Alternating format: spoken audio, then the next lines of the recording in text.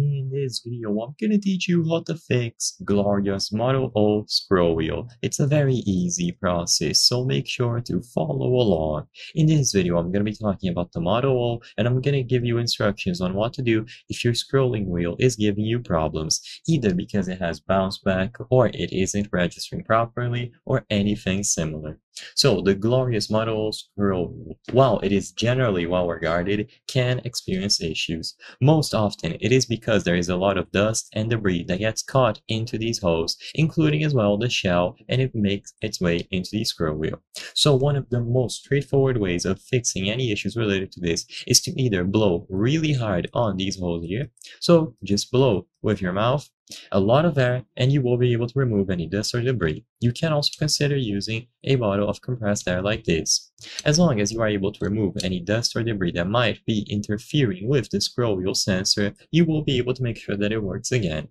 You can also try lubricating the area, but I wouldn't recommend this. If you do this, make sure that you use something that will evaporate quickly and you don't use water at all.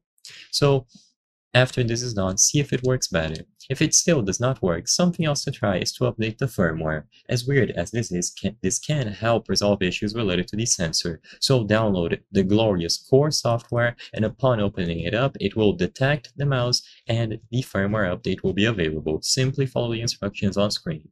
Now, if you notice that even after you clean it thoroughly, it still doesn't work, even after updating the firmware, it's still giving you trouble, then this could be something related to the scroll wheel encoder.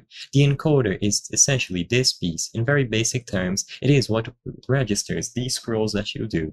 And if this piece is having problems, then sadly there is nothing else to do besides replacing it. But I wouldn't recommend going through the trouble unless you know what you are doing, disassembling the mouse, switching out the encoder after you purchase a new reliable one, and then putting the mouse back together is a very lengthy process, and you should only go through this process if RMA is not available for you. If possible, it would be much better to replace this faulty unit, because like I said, unless it is superficial damages or something related to the firmware, changing the encoder can be a pain, and there's no guarantee that the problem would go away.